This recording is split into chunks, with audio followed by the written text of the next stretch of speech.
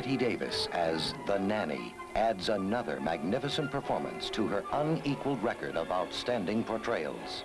Nanny had been in the family for years. Then, mysteriously, 2 are dead.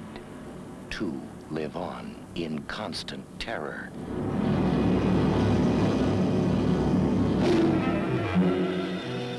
But Nanny wasn't responsible, was she? I'm frightened, Nanny. I'm frightened.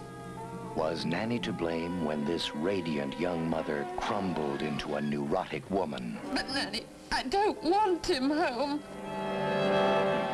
And young Joey, is he terrorized or terrorizing?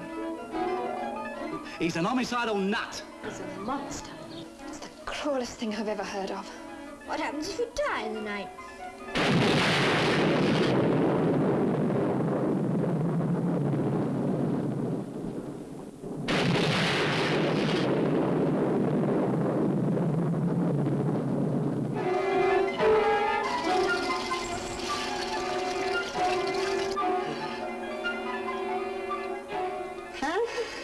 What happened in the bathroom, Nanny?